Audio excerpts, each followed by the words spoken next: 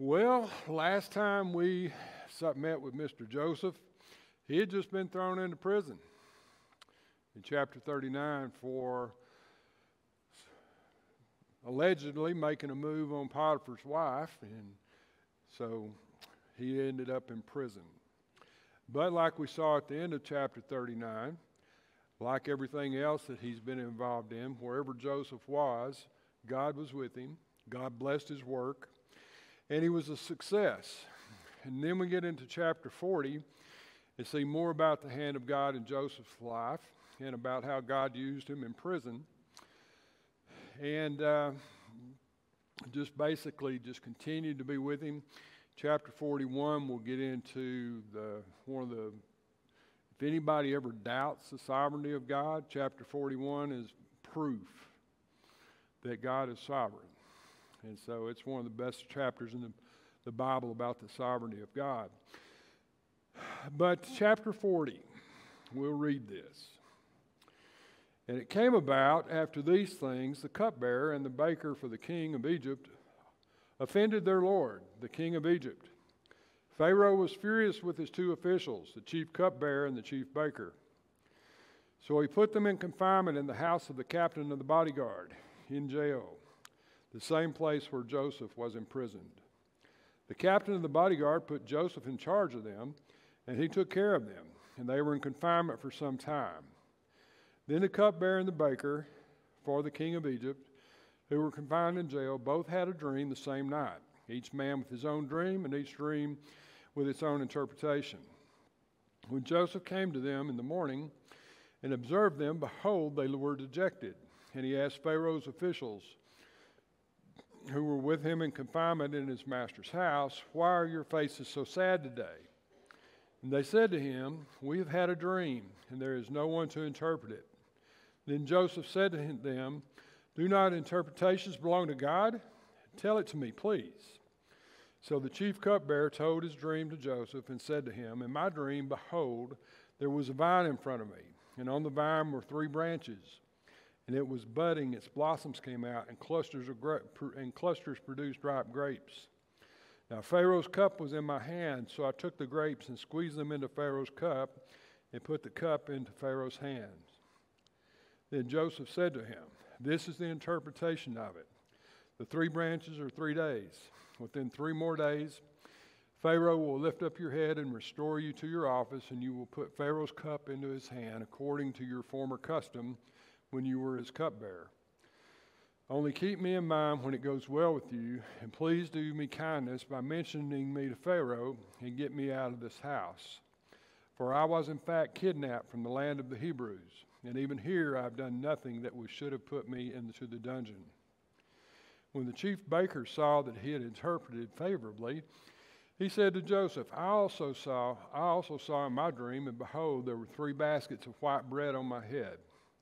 In the top basket, there was some of all sorts of the baked food for Pharaoh, and the birds were eating them out of the basket on my head. Then Joseph answered and said, "This is the interpretation. The 3 baskets are 3 days. Within 3 more days, Pharaoh will lift your head from you and will hang you on a tree, and the birds will eat your flesh off of you." Thus it came about on the 3rd day, which was Pharaoh's birthday, that he made a feast for all his servants. He lifted up the head of the chief cupbearer and the head of the chief baker amongst his servants. He restored the chief cupbearer to his office, and he put the cup into Pharaoh's hands. But he hanged the chief baker, just as Joseph had interpreted to them. Yet the chief cupbearer did not remember Joseph, but forgot him. One thing as we've been studying about Joseph's life, and all the ups and downs, the horrible things that have happened to him, being sold into slavery, being by his own brothers, being bought as a slave by Potiphar, being falsely accused by Potiphar's wife, and now being in prison for something he didn't do. There's one thing we need to note, and it's real obvious, is that Joseph never gave up on God. Throughout all of his difficulties, throughout all of his hardships, his faith in God, as far as we know, what the Bible tells us, never wavered. He had absolute confidence that God was with him. God was going to take care of him. He didn't have a clue as to how God was going to do it, but he had confidence that God was with him. And through all of that, his attitude and confidence in God just is shockingly positive. Now, this man could have had a great big pity party. He could have got mad at God, angry at God for his circumstances, but he didn't. He hung on, and God encouraged him and sustained him throughout all these ordeals. One of the things we can learn as we study the life of Joseph is that you and I go through the same ups and downs, where we may not be thrown into prison, our brothers may not sell us into slavery. We still have ups and downs that are traumatic in our lives. And the thing we need to do is to look at his life and have the confidence that God is with us no matter what's going on. No matter where we end up, what situation we're in, what location we may be in, that God is with us. And we need to have confidence and faith in him just as Joseph did. Now, as you get into this chapter, you start seeing he's in prison. It's a far cry from living in Potiphar's house. It's probably a far cry from living at his dad's house. He's in prison. It was probably a prison that Potiphar himself ran, supervised it at most, at least. And there would be an influx of people in and out of this prison. And here we see that two guys show up, two unique men come to be inmates with Joseph. Pharaoh's cupbearer and Pharaoh's royal baker, or chief baker. A cupbearer is a very prestigious position at that time in the courts. As the cupbearer not only was the one that tasted wine and other things for Pharaoh to make sure they weren't poisonous, he was also the chief guard for Pharaoh's bed or sleeping quarters. So a very prestigious position, someone that's usually very close to the Pharaoh or king, whatever it may be. Now there's a more famous cupbearer in the Old Testament. Anybody remember him? Nehemiah. So we learned a lot about it from Nehemiah. We know this is a very prestigious position. And the royal baker was a position not probably quite as close as the cupbearer, but still a very important figure in the royal court, so to speak.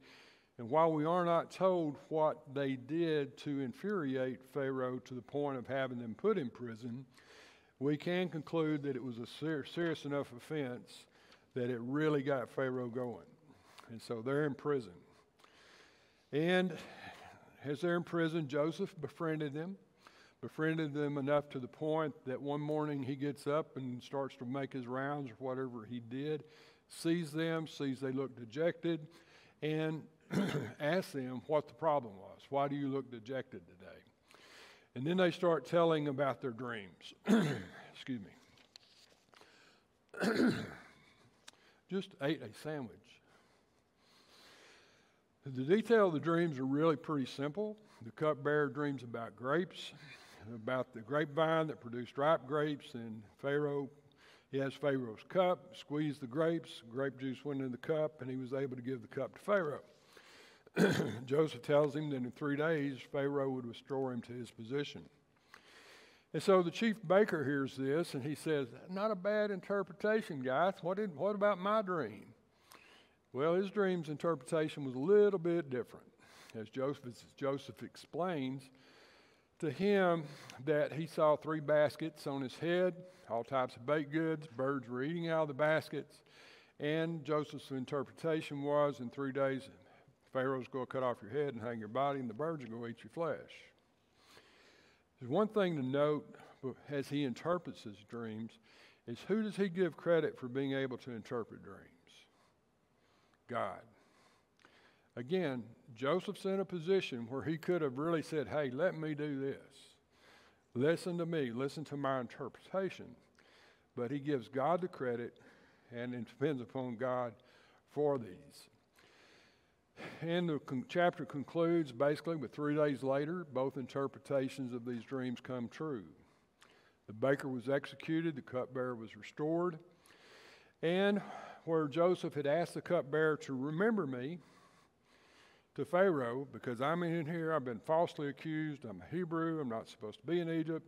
Remember me when you get to Pharaoh. And we're told the cupbearer forgets all about him as soon as he gets out. And he remains in prison. Now, a pretty short chapter. There's some application points in here for us. And we'll spend more time in chapter 41 tonight because it's a lot longer chapter, a lot more stuff in it. But one of the things we need to understand about this and take away from this chapter is that God allows us to go through trials, sometimes painful trials,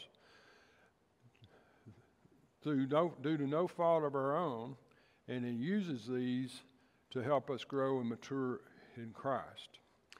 Now, there's a classic example of this in the Old Testament of a guy that God let him go through the trials before he was able to do what God wanted him to do, and that was Moses.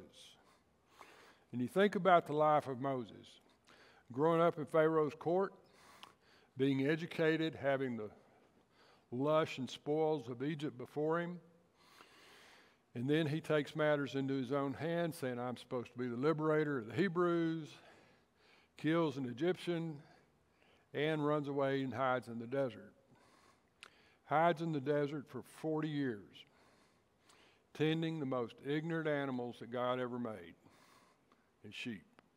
If you've ever been around sheep, you know exactly what I'm talking about.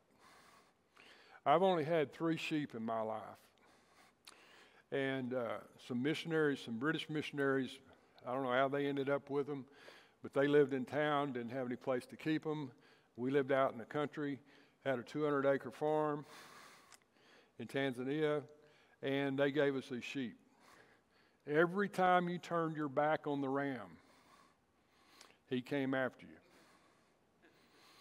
And he would hit you hard.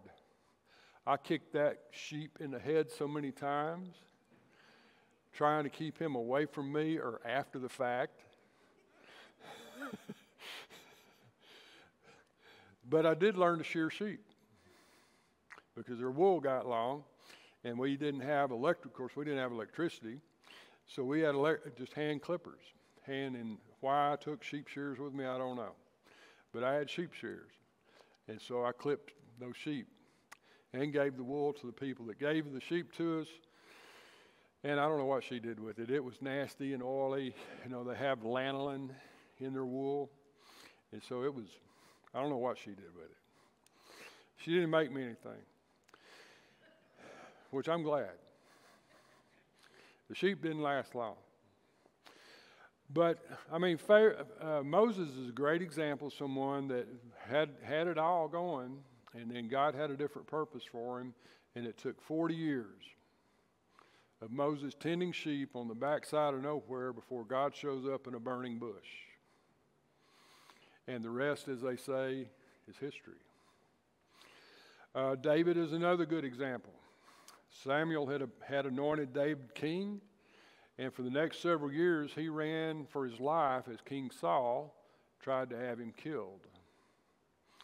And so as we encounter these trials that God leads us into as we go through following Him, God can use these trials to help us mature as Christians and as people. Sometimes we just need to grow up. Grow up and stop acting childish. We saw Joseph grow up from being a self-centered, obnoxious kid who had a cool coat to where now he's a very responsible man that's taken care of various things in prison, had taken care of various things in Potiphar's house, and he had grown up. And that's what a lot of us need to do, what a lot of Christians need to do. We just need to grow up emotionally, physically, and spiritually. One of the things we need to stop doing to grow up spiritually is living by our emotions. Because people can be having a bad day and they get mad at God and everything else, forget about God and walk off. Folks, God's with us, and He's going to be with us. Good days, bad days. Don't let your emotions be your driver. and just continue to trust Him and mature as a Christian. For some, that may mean that they need to start reading their Bible more. They need to start praying more. They need to have a quiet time. They need to be going to church. They need to be in Bible studies. Some, it may mean that they need to go to a college and study the Bible, or a seminary and get degrees. Whatever it is, we need to grow up and allow our faith and confidence in God to grow. And God uses trials oftentimes to mature us and to prepare us for His purposes. And sometimes God uses trials to point out areas in our lives that He wants us to give up. Now, a lot of times these are little pet sins that you and I love to do, but we're reluctant to confess and even more reluctant to let go of. And God wants us to let go. God wants us to confess these, deal with these, and live the way that He wants us to. And sometimes these things could also be nothing wrong with it. Perfectly good things. But it's not what God wants. God wants the best, not the good for us. And the enemy of the best is always the good.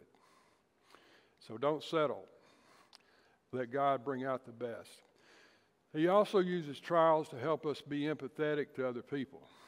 Just as Joseph was empathetic to the cupbearer and the chief baker, sometimes our trials make us more empathetic to other people that are going through sorrow and pain, tough times. Now, I'll be the first one to tell you that I do not have one smidgen of the gift of mercy in my body. That is not what God equipped me to do. I have compassion, but if you want me to sit and cry with you, ain't happening. That's just not the way God wired me. Ask my wife. She'll say, nope, no mercy. Compassion, no mercy.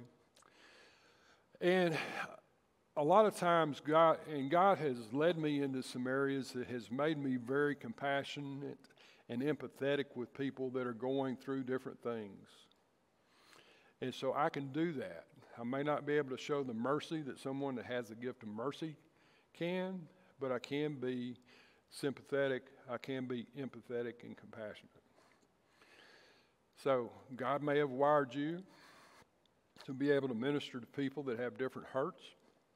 One of the little sayings that Celebrate Recovery uses, one of the phrases, is it's for life's hurts, habits, and hang-ups. And so you may be equipped to deal with people who have gone through life's hurts, habits, and hang-ups better than other people. So going through these sometimes makes us more empathetic to other people.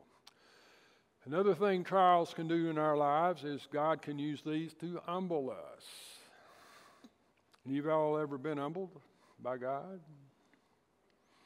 Have a time or two. Don't know that I want to do it again. But being humbled from God is part of the process we go through of maturity. His trials have a way of making us realize our own weaknesses, our own abilities, and that we need Him to deal with situations that we encounter, making us more dependent upon Him. And one of the biggest enemies that we face in our attempt to be humility is our own pride. Because we want to be very self-sufficient and we don't need anybody. But God wants us to depend upon Him and be supported by Him in whatever we go through. And the last point, just to reiterate, is that God wants us to learn from Joseph and to stand firm in adversity. All right, quick, short chapter. 41's a little bit longer. 42's more long, as we'll get to 42 next week. The 41 is a long chapter, 57 verses. Y'all want me to read it? Say yes or no. Yes? Okay. Y'all like to listen to my Texas accent, I take it. Now it happened at the end of 2 full years that Pharaoh had a dream, and behold, he was standing by the Nile, and lo, from the Nile came up 7 cows, sleek and fat, and they grazed in the marsh grass. Then behold, 7 other cows came up after them from the Nile, ugly and gaunt, and they stood by the other cows on the bank of the Nile. The ugly and gaunt cows ate up the 7 sleek and fat cows. Then Pharaoh awoke. He fell asleep and dreamed a second time. And behold, 7 ears of grain came up on a single stalk, plump and good. Then behold, 7 ears, thin and scorched by the east wind, sprouted up after them. The thin ears swallowed up the 7 plump and full ears. Then Pharaoh awoke, and behold, it was a dream. Now in the morning his spirit was troubled, so he sent and called for all the magicians of Egypt and all of its wise men. And Pharaoh told them his dreams, but there was no one who could interpret them for Pharaoh. Then the chief cupbearer spoke to Pharaoh, saying, I would make mention today of my own offenses. Pharaoh was furious with his servants, and he put me in confinement in the house of the captain of the bodyguard, both me and the chief baker. We had a dream on the same night. He and I, each of us dreamed according to the interpretation of our own dream, his own dream. Now a Hebrew youth was with us there, a servant of the captain of the bodyguard, and we related to him, and he interpreted our dreams for us. To each one he interpreted according to his own dream. And just as he interpreted for us, so it happened. He restored me in my office, but he hanged him. Then Pharaoh sent and called for Joseph, and they hurriedly brought him out of the dungeon. When he had shaved himself and changed his clothes, he came to Pharaoh. Pharaoh said to Joseph, I had a dream, but no one can interpret it. I've heard it said about you that when you hear a dream, you can interpret it. Joseph then answered Pharaoh, saying, It is not in me. God will give Pharaoh a favorable answer. So Pharaoh spoke to Joseph, In my dream, behold, I was standing on the bank of the Nile. And behold, 7 cows, fat and sleek, came up out of the Nile, and they grazed in the marsh grass. Lo, 7 other cows came up after them, poor, very ugly, and gaunt, such as I had never seen for the ugliness in all of Egypt, all the land of Egypt. And the lean and ugly cows ate up the first 7 fat cows. Yet when they had devoured them, it could not be detected that they had devoured them, for they were just as ugly as before. Then I awoke. I also saw in my dreams, a dream, behold, 7 ears full and good came up on a single stalk, and lo, 7 ears withered, thin, and scorched by east wind, sprouting up after them. And the thin ears swallowed up the 7 good ears. Then I told the magicians, but there was no one who could explain it to me. Now Joseph said to Pharaoh, Pharaoh's dreams are one and the same. God has told to Pharaoh what he is about to do. The 7 good cows are 7 years, and the 7 good ears are 7 years. The dreams are one and the same. The 7 lean and ugly cows that came up after them are 7 years. And the 7 thin ears scorched by the east wind will be 7 years of famine. It is as I've spoken to Pharaoh. God has shown to Pharaoh what he is about to do. Behold, 7 years of great abundance are coming in all the land of Egypt. And after them, 7 years of famine will come, and all the abundance of the will be forgotten in the land of Egypt. And the famine will ravage the land. So the abundance will be unknown in the land because of that subsequent famine, for it will be very severe. Now, as for repeating of the dream to Pharaoh twice, it means that the matter is determined by God, and God will quickly bring it about. Now let Pharaoh look for a man discerning and wise enough, set him over the land of Egypt. Let Pharaoh take action to appoint overseers in charge of the land, and let them exact 1/5 of the produce of the land of Egypt in the 7 years of abundance. Then let them gather all the food of these good years that are coming, store up the grain for food in the cities under Pharaoh's authority, and let them guard it. Let the food become a reserve for the land for the 7 years of famine which will occur in the land of Egypt, so that the land will not perish during the famine. Now the proposal seemed good to Pharaoh and to all of his servants. Then Pharaoh said to his servants, "Can we find a man like this who in whom is a divine spirit?" So Pharaoh said to Joseph, "Since God has informed you of all of this, there is no one so discerning and as wise as you. You shall be over my house. According to your command, all my people shall do homage. Only in the throne I will be greater than you." Pharaoh said to Joseph, "See, I have set you over all the land of Egypt." Then Pharaoh took off his signet ring from his hand and put it on Joseph's hand, and clothed him in garments of fine linen, and put a gold necklace around his neck. He had him ride in his second chariot, and they proclaimed before him, "Bow the knee."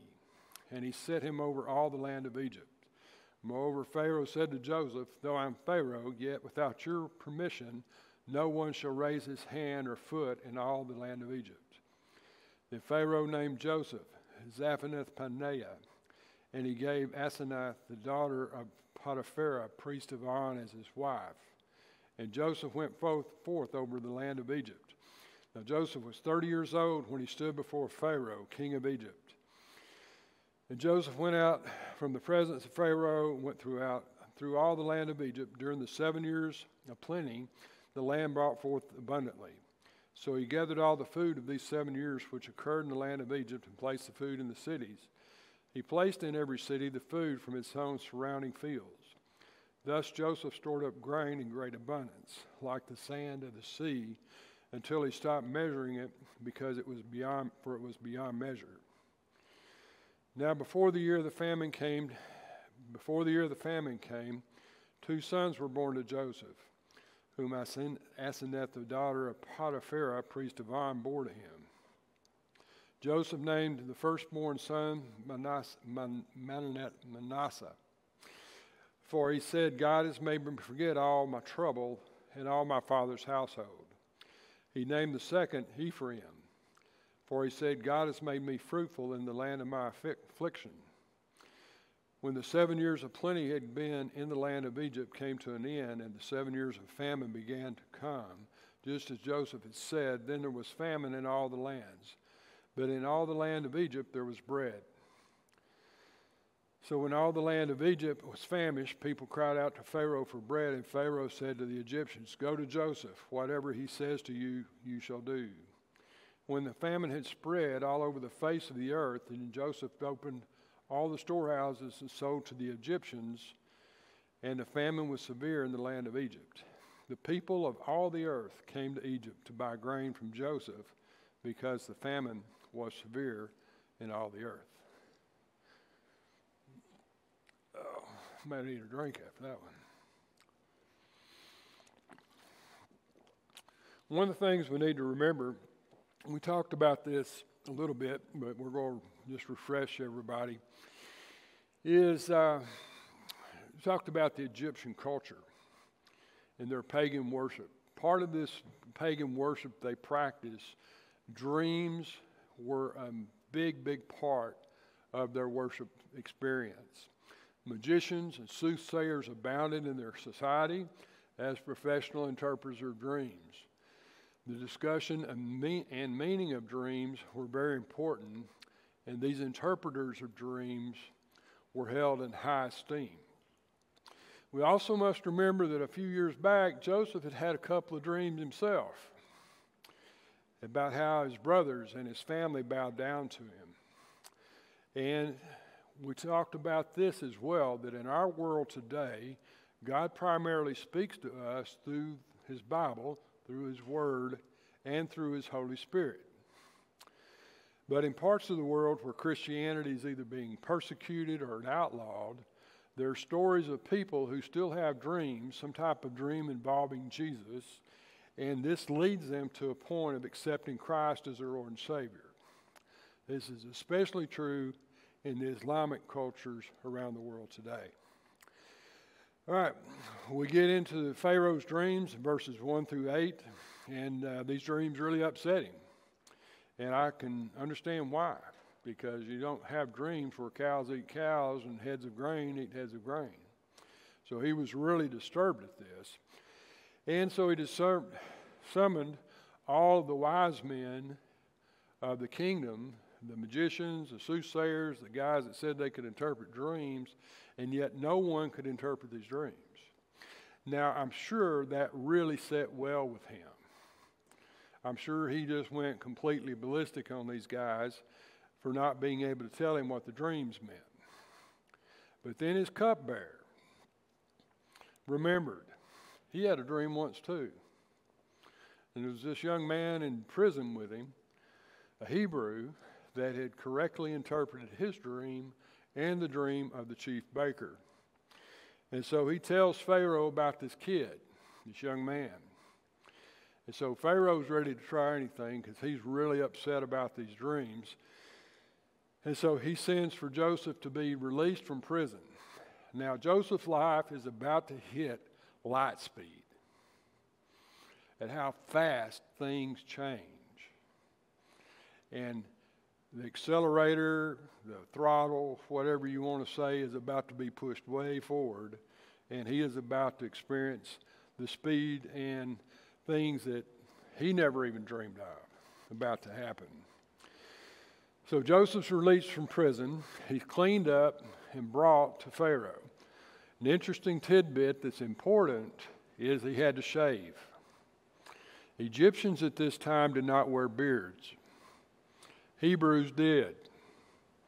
So he had to look like an Egyptian as much as he could to appear before Pharaoh. Another interesting thing to note is this is the third time that Joseph has had to give up his clothes and got a new set of clothes. So just little interesting things. His dialogue with Pharaoh is interesting as he gives God credit to God, and God alone is the only one who can interpret dreams. Now again, how easy would it have been for him to say, let me tell you what this means? But he didn't. He wasn't after his own fame. He was after honoring God and knew that that was the only way that he could interpret these dreams. And he tells that Pharaoh, begins by telling Pharaoh that God had revealed to him the dreams of the future events that were going to happen quickly, and Pharaoh better pay attention. And if you think about this, here's this young man, Hebrew, talking to Pharaoh, and in their culture, he's a god himself. And he's telling this guy that's supposedly God, you can't interpret your own dream, you're not really a god. But my God can interpret your dream. And part of that too is Joseph doesn't want Pharaoh to trust in him. He wants Pharaoh to hear and to trust in what God's going to do. So he tells Joseph the dreams, and immediately Joseph provides the interpretation. The interpretation of the dreams are dramatic. There will be 7 years of abundance to the point of excess. And there would be a famine that would wipe out all the abundance. Then in boldness, he suggests to Pharaoh a plan of what they should do for the next 14 years. And God moved Pharaoh to choose Joseph to be the leader of this plan of action. And he made Joseph number 2 man in all of Egypt, gave him his signet ring, which was full authority of Pharaoh, put a gold chain around him, gave him a new cloak, and then put at his disposal his second chariot. And when Joseph ran around, there were people that ran ahead of the chariot saying, the Hebrew or Egyptian word is abrek. Some of your Bibles may have that in there. They're not real sure what it means. In Egyptian, they believe it's attention. And in Hebrew, they believe it is bow the knee. Either way, people would know that Joseph was coming if it was someone important coming down the road wherever Joseph went. How fast can life change? From the prison to being the number 2 guy in all of Egypt. Wow.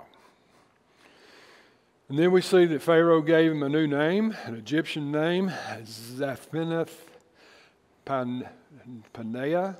I'm sure I'm not saying that right, because if I see any type of foreign language, I pronounce it like you would in Swahili, because that's the foreign language I know or knew.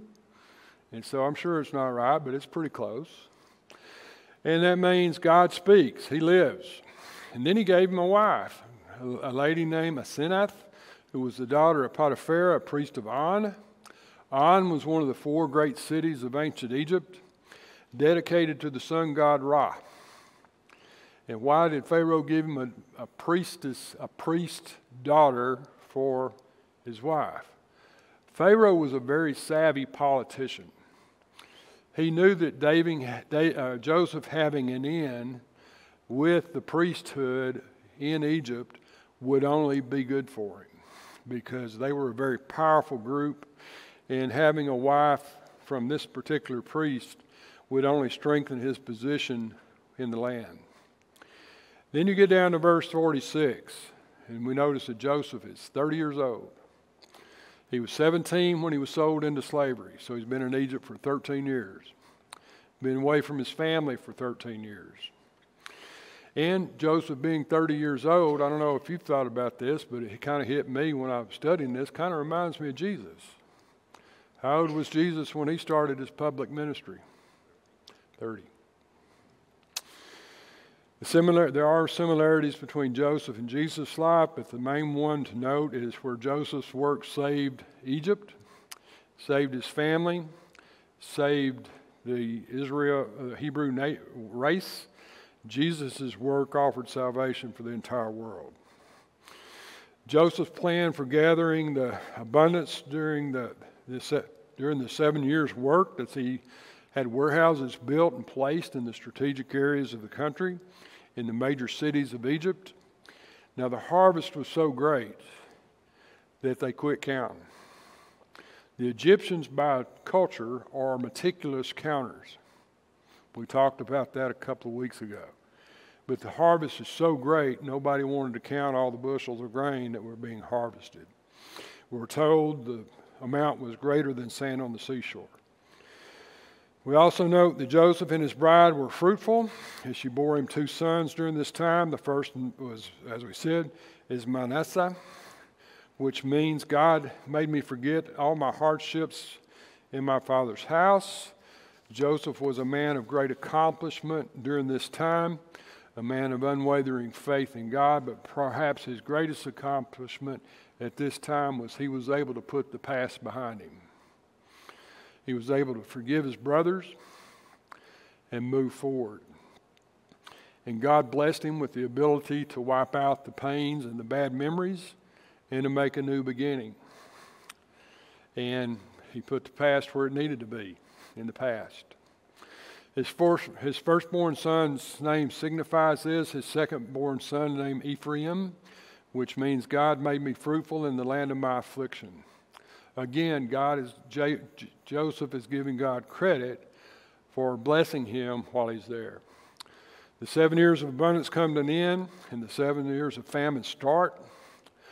And I hope you noticed that this wasn't just a famine in Egypt. The Bible says it was a famine over all the earth. But because of Joseph's plan, the Bible says there was food and grain for the Egyptians, and the entire world came to Egypt for food.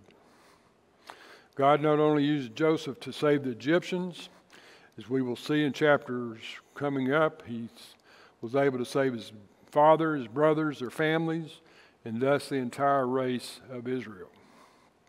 Okay. Applications. First and foremost, as we said when we started, this chapter is one of the key chapters in proving the sovereignty of God. We talked a lot about the sovereignty of God as we went through Revelation. We've talked about the sovereignty of God as we've been in this study. But this particular chapter and how God engineered Joseph's circumstances to get him to this point shows just how sovereign God is, and how God moved in Pharaoh's life via dreams to embrace Joseph, to be the one that would lead and deliver Egypt. And if you think about your own life and look back, how many of us can look back and see the twists and turns that our lives have taken? And from this side, looking back, we can see the hand of God as we made those twists and turns. In my own life, it's incredible how I ended up here in this church. And I'm blessed to be a part of it, blessed to be a part of the ministries that I have been a part of, and blessed to be a part of the ministries of this church. Folks, Romans 8:28 is true. All things do work together for good to them that love the Lord and are called according to his purposes. We just need to embrace that. God is sovereign. And we can have confidence in him, full confidence in him. Second point is sometimes you have to hang on to your faith as you wait on God. We've talked about waiting on God before, but in this chapter we see Joseph having to wait. He waited 2 years from the time the cupbearer was released until he was told Pharaoh, hey, there's this kid back in prison. I can imagine that as the cupbearer was released, Joseph was filled with hope, with possible excitement, that finally someone was going to hear about his case. After all, he shouldn't be in Egypt. He's a Hebrew. He shouldn't be in prison because Potiphar's wife lied. Surely Pharaoh would hear this and release him from prison. But as the days went by, as the weeks went by, as the months went by, I'm sure that hope kind of faded, diminished, may even gone away. But what God was doing during this time in his life, he was testing him. Would Joseph remain faithful in doing what God had asked him to do while he was in prison? Yes, he did. And so you have to ask, did he believe that the dreams that he had as a teenager, were they just dreams or were they visions of the future? Waiting on God is not easy. It's probably one of the more difficult things we do. And we're guilty of God, we are guilty of God wanting to show us every step of the journey before we ever start the journey. One of the things I used to love to do was look at maps. Any of y'all ever like to look at maps? You know, the paper things we used to have? The books, the atlases and stuff like that. When I was a kid, before my dad passed, we'd take a big trip every summer. We'd go from Texas to Glacier, Yellowstone, D.C., Virginia, Florida. We always had a map. And so I love to read maps and love to look at maps. And having one on my phone is great, but it's not the same as having a map. Right after we moved here, I went and bought a map. You know, you can't just see this much of Nevada on your phone. Well, the problem we have is we want God to pull out that big map before we ever start on a journey with him. We want him to show, okay, here's starting point, there's the ending point. We want the quickest way through there, a straight line. But that's not how God works. Rarely, if ever, is it a straight line. It's going to be a meandering line with all kinds of perils, with all kinds of difficulties, trials. And praying for patience as we wait on God is a must. Praying for courage as we wait on God is a must. Being faithful to him while we wait on him is not easy at times. But the one thing that I learned a long time ago about waiting on God and waiting for the next opportunity to open up is while you wait, be doing what he asked you to do when you got to the point of waiting. Keep doing what he has you doing. Waiting on God is not an excuse for inactivity, laziness, or indecisiveness. I wish I could tell you that I've never known a person, a Christian, that didn't see waiting on God as an opportunity to be indecisive or lazy. Known a few of them. As one of the administrators of our mission in Tanzania, I was in charge of the business side of it. And every year we'd ask the missionaries for business plans or ministry plans, similar things, along with their budgets and things that they asked we could supply them. And we had a couple of people. They were good people. What's your business plan? I'm going to pray. Okay, that's great. What are you going to do next? I ain't doing nothing until God tells me what to do. So you're not even going to do what you're supposed to be doing anyway until God tells you the next thing to do. Nope, we're just going to sit in the house and pray. And that's what they did. Wanted to slap them upside the head. Needless to say, when it came time to approve their budgets, they didn't get too much money. But they didn't last long on the mission field.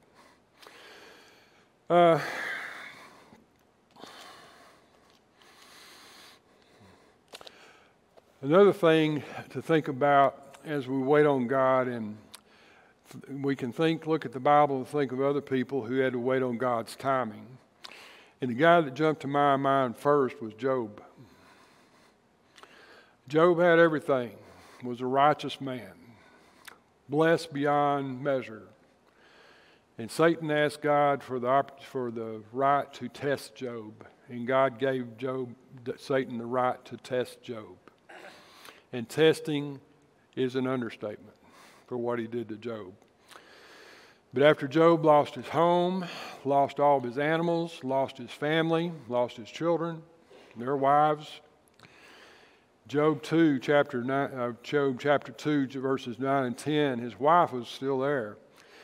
And she said to him, "Are you still holding on to your integrity? Curse God and die."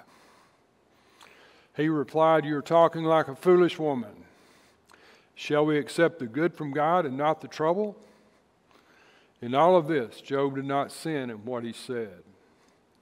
We need to learn to wait on God like Job did. Cursing God is not the right response. For Joseph, as he waited on God, he apparently did not sin, nor did he lose his faith in God.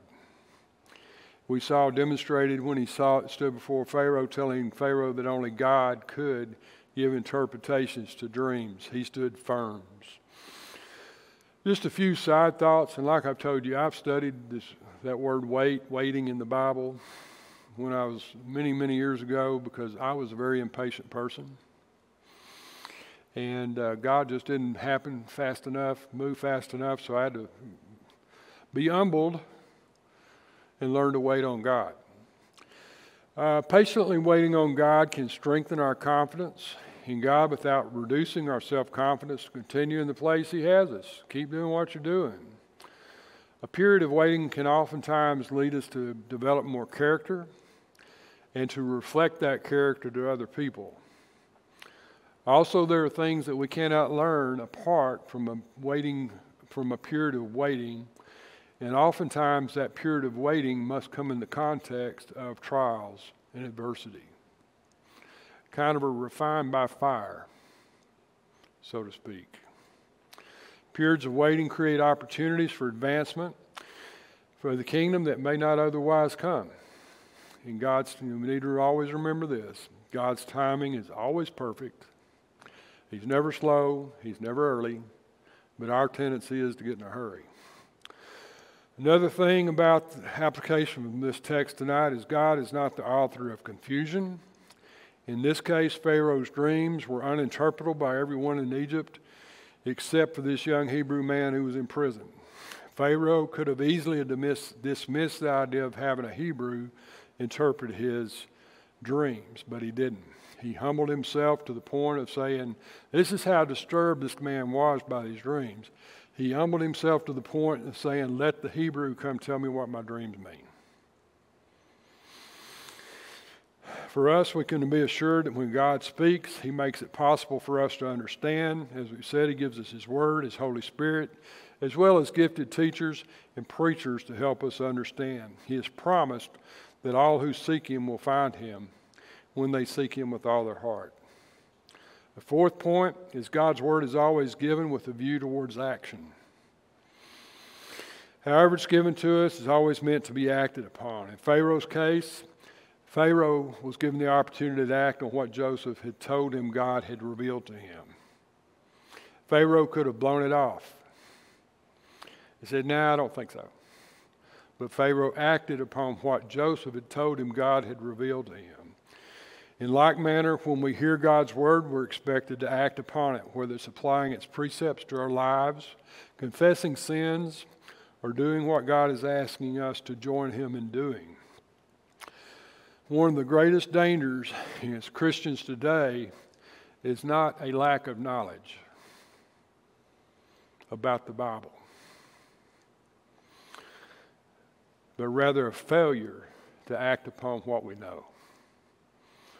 You realize most of us in this room have lived long enough to be called more experienced people on this planet. Believe it or not, the boomer generation, which I'm a boomer, is the last biblically literate generation on the planet today. As a group of people, we are biblically literate. The Gen Xers behind us, the millennials behind them, and Gen Zs behind them are not. That's why when you hear Calvin talk about running into people, they don't have a clue what John 3:16 is in this town. It's true. It's not just in Las Vegas. It's across the country. It's in the Bible Belt. It's even in Texas, if Texas is the Bible Belt. But there's not a problem for us as a group with knowledge. The problem is applying and doing what the Bible tells us to do. Now there's hope. Some of the younger generations are starting to wake up and realize the need for faith. Just read an article this last week that said the Gen Z men, the young men, are turning to the faith faster than the girls are, which is just the opposite of the way it usually happens. There's hope. So, we've got to apply what we know. And the fifth thing is, like Joseph, we need to learn to be faithful when things are bad, but also when things are good. We talked about this before three or four times. It's easy to be a good Christian when things are going bad for you. It's harder to really be a devout Christian when things are going good. We tend to let it slide, and we aren't as dependent upon God when things are going good. And in Joseph, we also see a picture of Jesus. We talked about that briefly, and just the similarities that both men have. They both were betrayed. Both were sold for silver. Both were men God spoke through. Both were thrown into a pit or jail. Both experienced suffering, humiliation before being exalted. Joseph, the number 2 position in all of Egypt. Jesus to the King of Kings, the Lord of Lords. Number 7, some of us have come to a point in life's journey when we can look back on our lives and see the distinct hand of God at working in our lives. We mentioned that briefly. Won't dwell on that. And then the last thought I'd like to leave with you is some of us are here, all of us are here, for such a time as this. In the book of Esther, Esther is a Jewish woman who became queen in a pagan country. There were powerful enemies in this country against the Jewish people.